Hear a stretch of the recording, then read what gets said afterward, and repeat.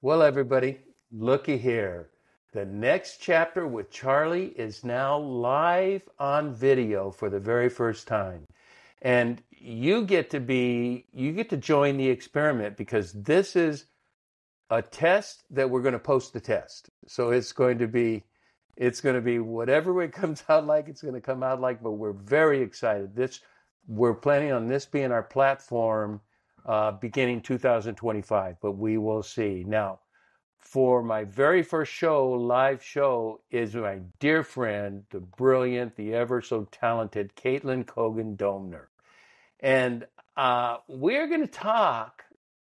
We're going to talk about a subject that could be controversial, but it's really not because it's so universal. And Caitlyn, as I was wrestling on how to explain our topic, Caitlyn said, well, why don't you say, and she went on with this brilliant exposition. And I told her, you know what, Caitlyn, you just tell everybody that. So tell us what you said because it was so good. I love this. So Charlie, you and I are having a great conversation about politics and you're like, well, I don't know if we want to get political. And I was like, you know what?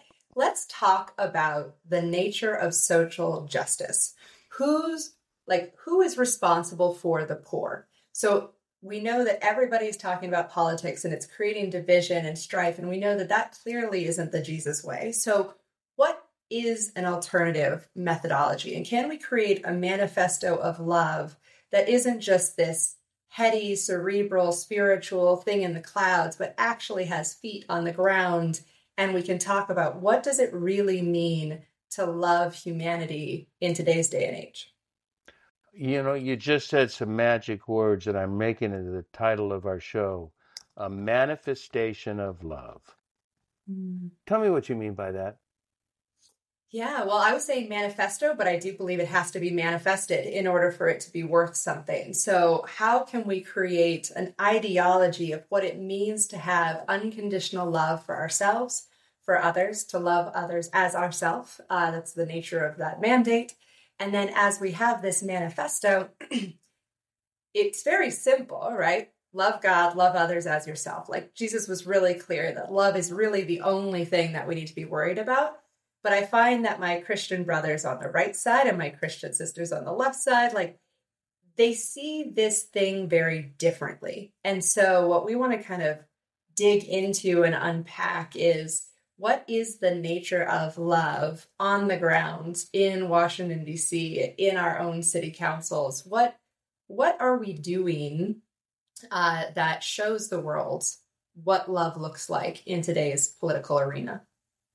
You know, and I so agree. You know, I was thinking, and I put that I wrote a blog on this subject, my last blog, so that would have been November early. I don't remember what date, but it was titled "It Begins with Me," and I thought it seemed to me that the election itself incited powerful thoughts about social justice. And I figure my friends who lean left or are strongly left feel very strongly that social justice is being challenged and may be in danger. And so today, what I want to do is exactly what you said. I don't want to talk about politics because I believe this is personal. This is about Caitlyn, it's about Charlie, and it's about everybody listening. It's personal. It's a show about you and me and our responsibility to other people and to creation. And I think, you know, even as you mentioned city councils, you know, there's a place for that. There's a role for all that. But what I want to focus on is what is our personal responsibility? Because I think, I am fond of individualism, and I know that that's not popular with everybody, but individualism with a charismatic heart for other people. And just recently, a couple weekends ago, I attended a 450-person conference put on by Richard Rohr's The Center of Action and Contemplation. The attendees, and this was by invitation only because they were part of a group that's called the Living School, were people committed, deeply committed to serving the disenfranchised, as well as learning life-giving habits of a contemplative spiritual mysticism. And so, you really, it's an integration of the self and society. And so I came up with three sort of statements. So they're kind of philosophical. You know me, I'm going to get philosophical. So there's philosophical statements. So these are this is my manifesto, okay, in Caitlyn language.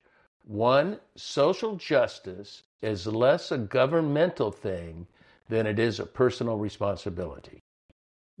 Two, therefore, social responsibility begins with me. And the beginning with me is not my actions, but my character and my heart. And I think a helpful starting point on personal and social responsibility begins with Jesus' words in the Beatitudes. And he said, this is the kind of character that the person who loves his neighbor would exemplify.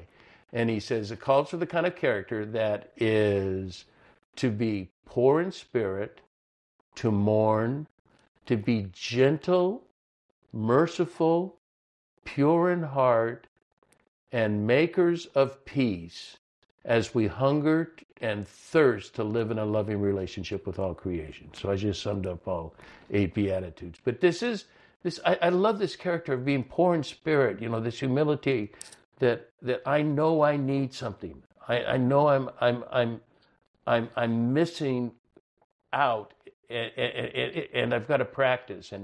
And for mourning, it's for mourning the self in our society, and that's the heart. Mourning is the heart of social justice in my mind. And gentle or humble, merciful, pure in heart, makers of peace. How does that strike you? Yeah, I love that. It's always a good reminder that when you were talking about what is our mission, the one that had come to me was do justly, love mercy, walk humbly, right? Like this is our heart's affectation is towards mercy, right? We love mercy. We do justice, right? We don't always do mercy. We don't always like this. It's the action, the heart, and then the walk humbly. And I think that's what you're getting into with the Beatitudes is this proper recognition that we are not always sure of the best way forward. And we're going to do the best what we have with where we're at. And we're looking at each circumstances. And that's, for me, this is where I found a place of compassion between the right and the left. There was a great book by Ken Wilber called The Theory of Everything. And he had shared that if you think of all of ideology as internal versus external, individual versus communal, and most of the right conservatives tend to focus on individual and internal. So we want to save the world. How do we save the world? We save it one soul at a time, right? Whereas the less conservative, the more liberal, the left side, they focus on the external and the communal. We want to save the world. How are we going to save the world? We're going to do prison reforms and education systems, and we're going to try and level the playing field of the circumstances, and that's how we're going to save the world. But I think what's interesting is that helped me to appreciate that every person is really trying to make the world as good a place as they can for themselves, for their loved ones. They just are starting with completely opposite perspectives on how to do that thing. And so once you can appreciate that the other person's heart is in the right place, they just are tackling the same problem from the other end of the rope. It allows you a little bit more compassion and can say, okay, where do we have things in common and how can we work together and collaborate? Because we recognize that all of it is true. It is just a spectrum of where do you want to focus your time, your resources, and an attention when you're moving forward. It's almost as if, I hate to even say sides, but both perspectives. Let's don't do sides because it's a divisive noun. Mm-hmm. Let's say perspectives, both perspectives are really in harmony with the what, Mm-hmm. that there needs to be something done. There needs Mm-hmm. to be something done for the disenfranchised and the poor. It's about the how. The how is the question. And Mm-hmm. I think, it's really difficult. I like what you had to say about Ken Wilber, and I really like that idea. However, both are really required, are they not? And both are really very important. One side pays more attention to a focus than the other. But you brought up when we were talking, as long if we could simply understand that we are both searching for the same what, it's Mm-hmm. a different how. Now we have room for dialogue Yes. because there's an appreciation for the other side that you're trying. I would do something different. Let's see what we can do. Let me understand you, and hopefully you could try to understand me, and we could come up with some kind of congruence, some kind of dialogue. We may not agree on the hows, but we can appreciate that we're both trying to do the same thing. Yes.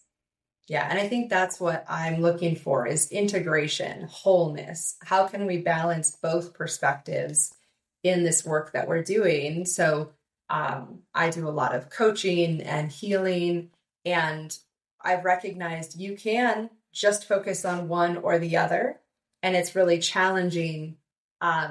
So I've seen people who have changed everything around their life. They got a new job, they married a new partner, they lost the weight, but they changed everything external, and internally they hadn't done the inner work to align with that new identity.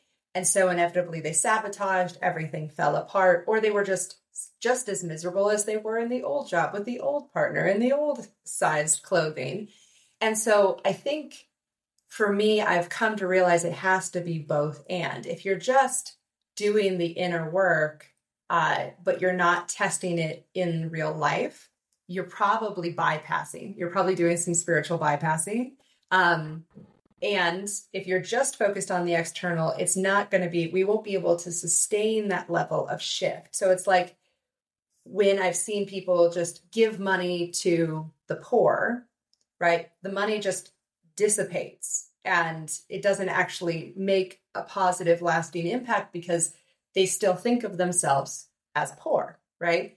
And so I want to kind of balance that if in every dialogue that we're having, if we are going to go in and do education reform, how are we also working at an individual level? How are we incorporating mindfulness techniques and self-love lessons? Like, how can we balance the need for the individual needs to recognize that they are valued, that they're loved, that they are powerful, that they are connected to God, however you describe God, whatever that looks like, right? Bringing people back to their own personal center.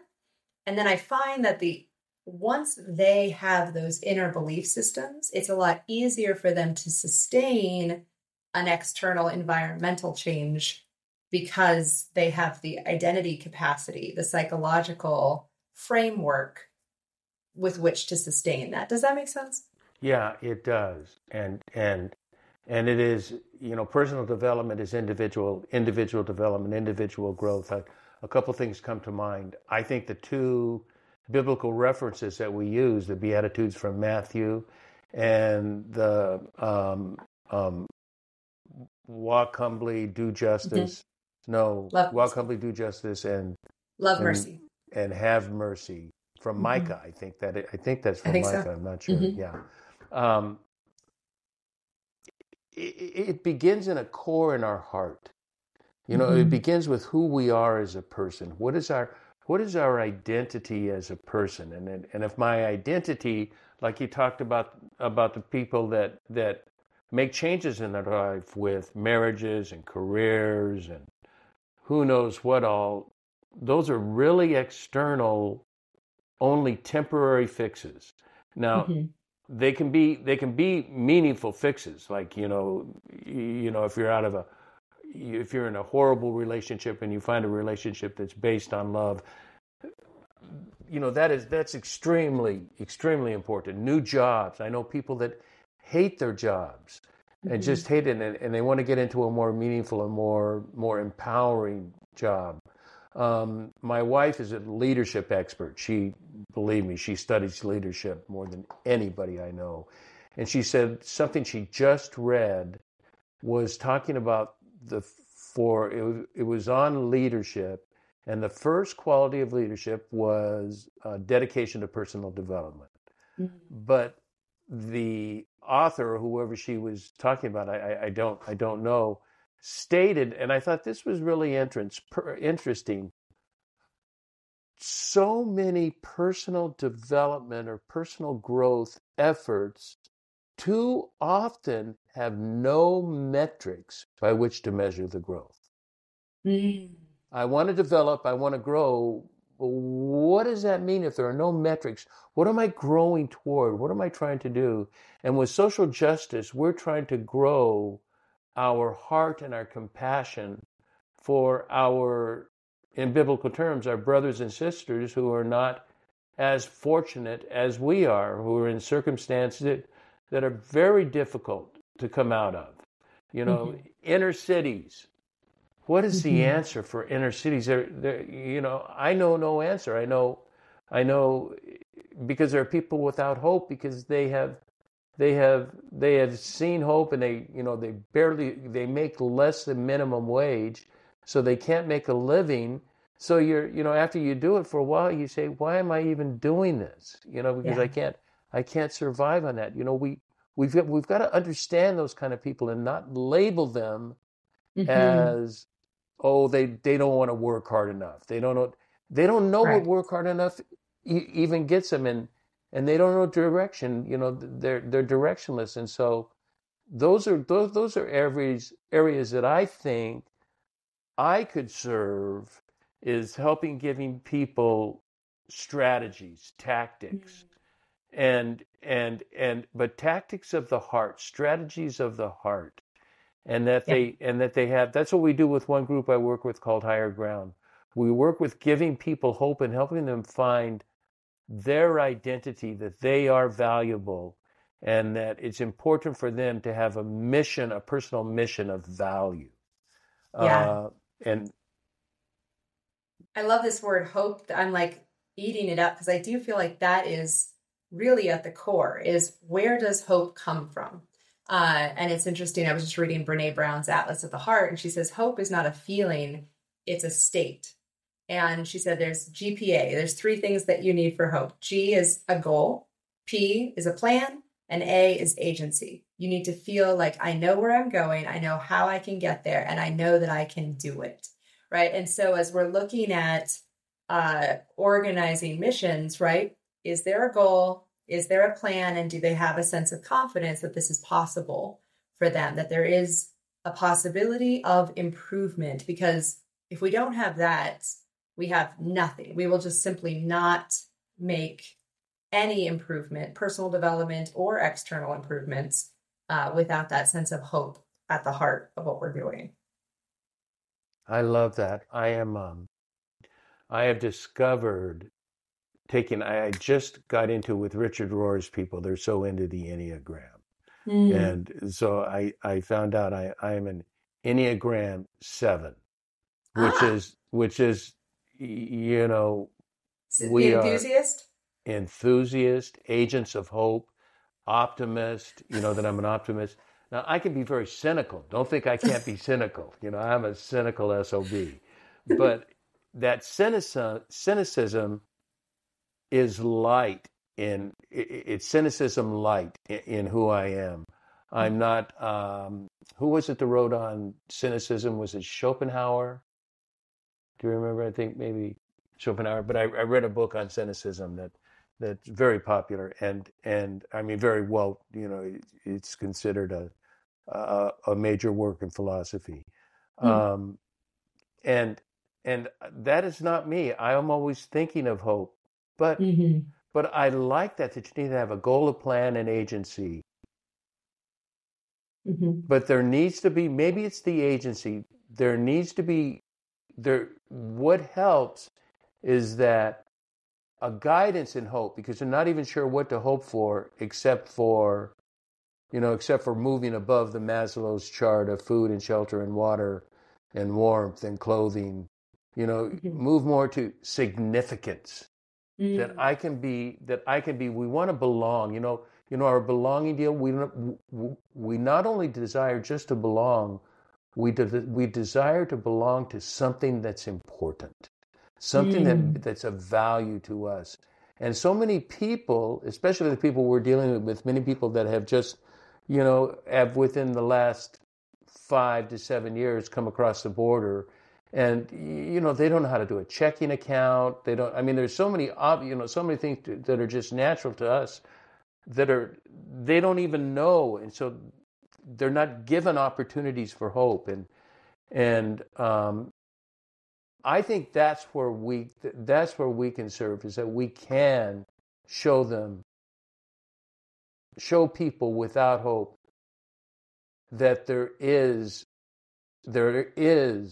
hope for you, and not just hope, there is a true opportunity for personal, existential, ontological goodness, that goodness and love. Yeah. I think what I'm feeling is for me, the individual always has to come first, like that inner work, connecting to whatever is higher, connecting to a sense of self-love, right? It's almost impossible for us to shift our state if we don't have that internal identity change at the heart. But at the same time, if we have that internal identity shift, if we feel connected to God and we're loving ourselves, but we aren't then turning around and giving a hand to the person behind us, faith without works is dead, right? It's this idea of like, yes, we're going to preach the Beatitudes on a hill, and we're also going to give them bread, right? Like there's this combination that Jesus had of, I'm going to give you spiritual food and I'm going to give you physical food, because you don't yet understand, like you're not always ready for this spiritual food. So let me like meet you where you're at that level of wherever you're at on Maslow's hierarchy. Let me meet you there, and let me help you there so you can feel seen, heard, loved, cared for. Your body is taken care of. Your emotions are soothed. Now you actually have the mental capacity to start thinking about the existential, right? What is the nature of God, the universe, and my role in this place, right?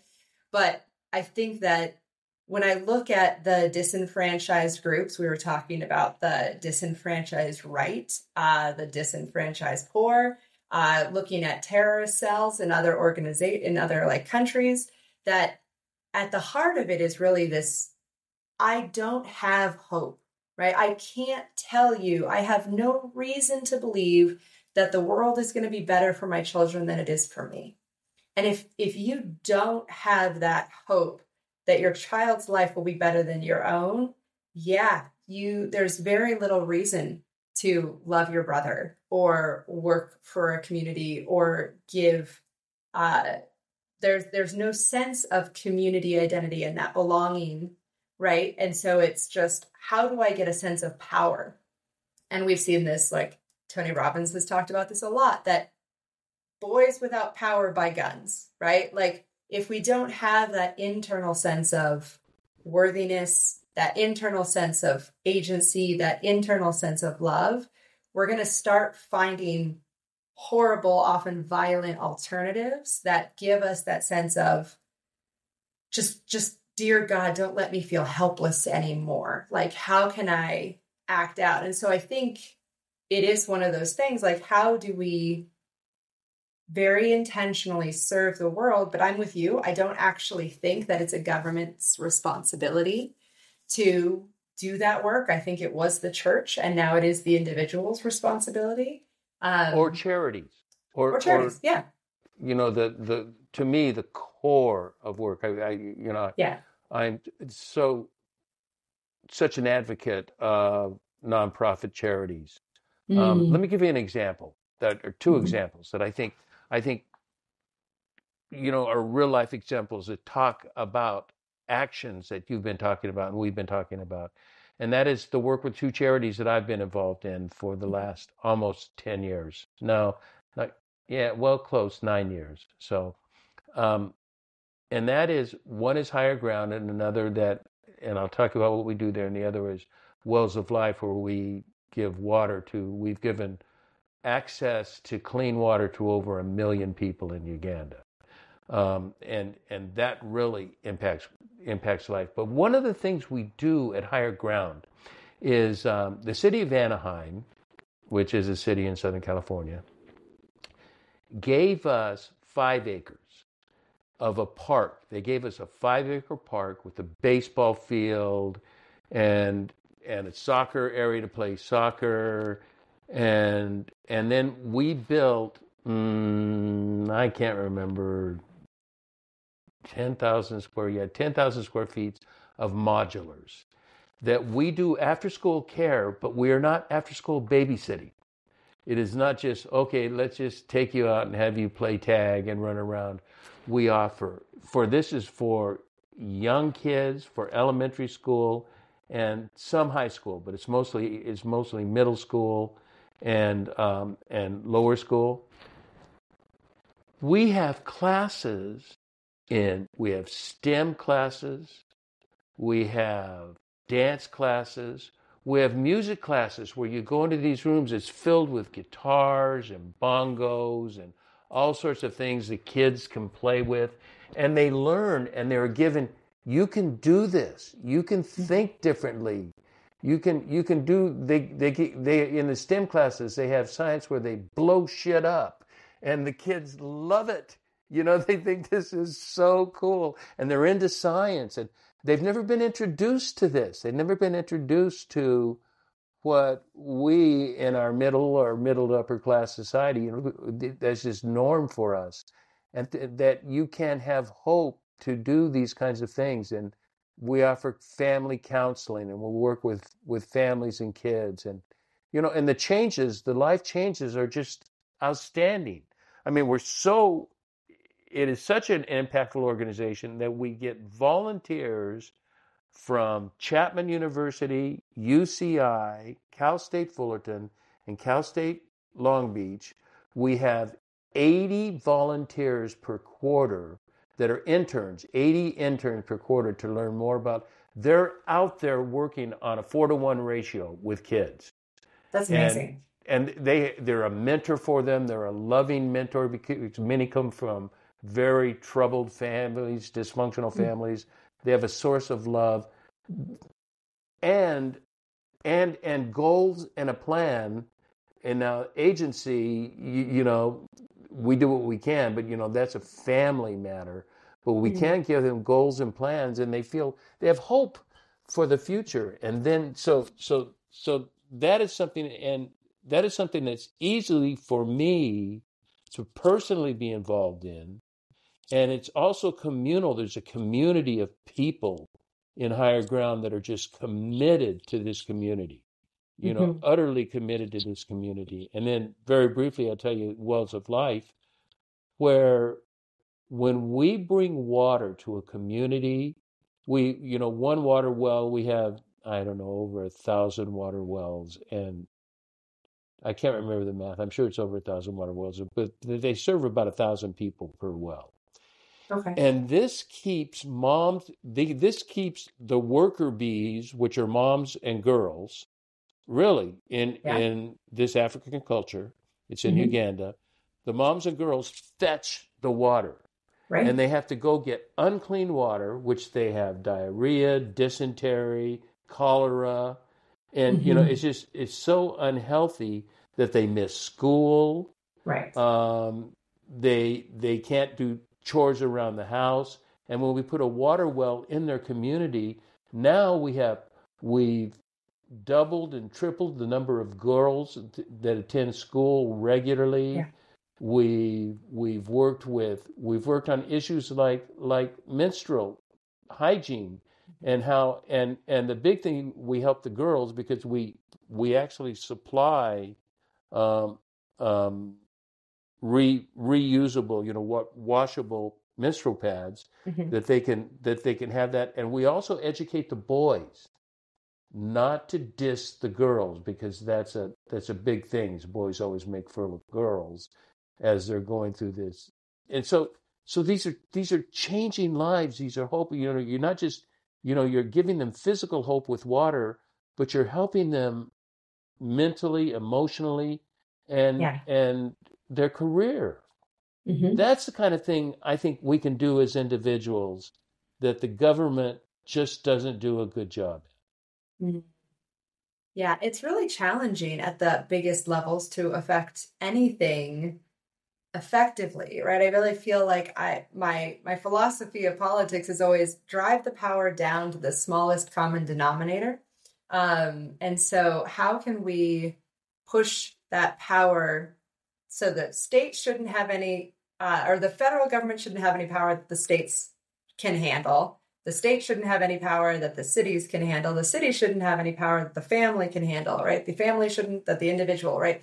It all comes down, if we actually believe that democracy is going to be an effective form of government, it requires a trust of the individual. It absolutely is built on the individual can and should and has the ability to have a voice in the government. So that's where I think for us, it's like we have to get down to that individual level. We have to get to the person. I trust an individual to be able to change their circumstances. If I assume that everybody needs external help, all I'm doing is disempowering that person further. So this is where it's such a hard balance of like, how do I provide the resources? How do I take personal responsibility to affect social justice? And how do I create opportunities for others to step into their power, to take their own version of personal responsibility, to utilize these resources and to change their life? Because at the end of the day, change, in my opinion, is always from the inside out conversation that we need to have. And so just figuring out how do we provide those resources and encouragement. And I think the thing you said is we supply them with love, right? And I think that's kind of where our conversation started. And I think it's where it ends up is this is the core word for everything. It's love. How do we communicate love for ourselves, for our brother, as if they are ourselves? And this is how we show our love of God, you know? Yeah, and as a contemplative on the mystical path, love is a huge aspect of my journey, and and one of my heroes in theology is Bonaventure, Saint Bonaventure from the 13th century, late 1200s, Mhm. and he convinced me a number of different. He gave me ideas that I had not really thought out as much as he had, and that I think so much of what we're talking about is the nature of God, and we can't look at God as an external entity, as this clockmaker that puts things together and lets it work. This God is already intimate, and this God is love, and that is where we get it. There is a source. We are created. We are DNA'd in the Big Bang. I have this wacky theology that the Big Bang, because I believe everything, and I know you don't know where I'm going because you've heard me say this before, but that everything begins with love, and Mhm. everything begins, and the sexual encounter is intended to be one of love, of Mhm. tremendous intimacy, and the Big Bang. Oh, I'm Was going the to put it big so O. crassly. The Big Bang bingo is is is a Trinitarian orgasm. Now I know that's Mm. terrible to put, that you would say that, I don't mean that. But what it is it means that it is fertilizing, and the womb is the cosmos. The Mm-hmm. cosmos is the womb into which God spreads divine DNA, and that divine DNA is love. And we are all, everything in the planet, everything in the cosmos, every star, every rock, every tree, everything we have in the cosmos is love. And if we have that, and so Bonaventure said, before God is anything, God is good. And good is the noun, and the way God demonstrates good, his or its or her, because I don't believe that God is any gender. I believe God is gender full, not genderless. God is full of all genders, Mm. and that God expresses her love, her goodness through love. Yeah. Love is the verb. Yeah. So with that, let me ask you now, let me get personal with you. Mm-hmm. What kinds of things do you do, or do you think you can do, that contribute? I want to give people ideas of what we can physically do to contribute to raising up the poor and disenfranchised. What can we do? I love this. So I feel like there's so many different ways that we can tackle it, but you asked for the personal, so I start with the personal. I think it starts with be the change you want to see in the world, right? So making sure that if you want to calm anger, spread peace, right? Not anger. If you want hope, don't spread like dissatisfaction and animosity, right? Like, so make sure that you are fully aligned emotionally, that you're not acting from a place of, I have to, I should, it's my duty or responsibility. I feel like if we're being motivated by anything other than love, then the state that we create from is the state that we will create. So bringing yourself back to an internal state of love, peace, joy, and faith, gratitude, appreciation, right? Bring yourself to that space. And then look for opportunities, right?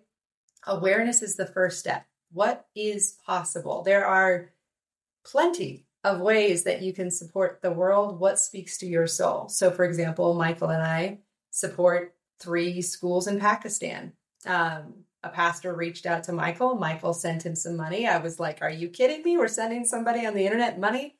But it was during COVID, and their village was starving because Christians are second-class citizens. And so he just sent some money. We fed some people. That worked well. We sent them a little bit more. We said, how can we get involved? Should we, because we're entrepreneurs, like, can we teach you guys business? And they're like, actually, what we need are schools. If we can teach our kids English, they can break the cycle of poverty.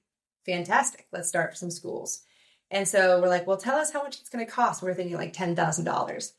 And they came back and they're like, well, I know it's a lot, but with $750, we could start a school. And for $500 a month, we could make sure every kid has clothes, shoes, a lunch, books, and an education for like 50 kids. $500 for 50 kids? That's like $10 per kid per month. Like, we're like, done. Let's do it. And so just we happened to be willing. We had our eyes open. An opportunity arrived. We tested it. We got good fruit from it. And so we fertilized that plant with more love and water, right? So I think it kind of just depends on what does God lay on your heart? Who are the people that you are most passionate about serving? Looking for opportunities, being open for what's there, and doing whatever you can, right? Jesus reminds us with the Pharisees giving a lot of money and the woman with 2 pennies, like, it's not the amount that you can give, it's the heart from which you give it. And so starting with whatever you have, wherever you're at, maybe it's just keeping granola bars in your car and handing them out to homeless people as you see them on the side of the road instead of just avoiding looking at them, right? It's how do we do what we can with where we're at and what we have, you know? That's beautiful. I like that. Let's we're getting near closing time, and I think that's a song by Tom Waits. Uh, um, um, and I want to, closing time is a hell of a time to redirect or go in a different direction, but I have to, because, you know, we both live in middle to upper middle class communities. So we don't have in our communities directly that we come in contact with on a regular basis poor and disenfranchised people. Now, when I go to my inner cities in Anaheim, I come in much more contact with people then. So I have opportunities, but that's not where my life is. Do you know, Caitlyn? Well, I know you know that so many people in our community are poor and have a boatload of money. You know, they're not poor in spirit, they're broken in spirit. Or they have no hope, or they have these, we wrestle with these self-identity issues, especially as you move up the chart, as you're moving to self-realization. There comes a point where you don't feel you're worthy, or you don't feel you're capable. And those are people I also feel a strong drive to serve. It is the people that don't feel good about themselves, and it's not based on finances. It's based on brokenness of heart, and people have poor marriages and poor jobs and just poor self-esteem. There are the broken people, the poor people in our community that need as much help as others because their life is so tormented. And I know, I'm sure people disagree, say, well, as long as they have money, they're okay. Well, that's until you know people with a lot of money and their life is pretty shitty. Yeah.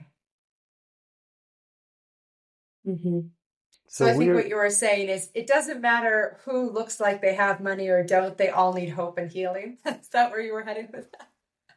Well, you know what that is? I think you just picked the closing words. It doesn't matter how much money you have.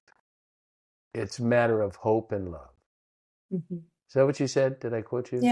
Yeah. Well, we all need healing, right? We all need healing. Regardless of our external circumstances, it all starts with that heart of hope, love, and healing our relationship with the divine. And ourselves. And it all begins with me and you and our listener. God help us all, literally. We need that. Caitlyn, you are the coolest. I think everybody can see why we're friends. We swim in the same pond. And you're a delight to have on the show. Thank you for coming on. Thank you so much, Charlie. I love our conversations, and getting a safe space to talk about hard things it's a beautiful gift that you give your speakers and your listeners. So thank you. Thank you. And I also want to thank our everybody that's tuned into the show and tuned into Next Chapter with Charlie. And as usual, until next, this is Charlie Hedges signing off. Bye for now.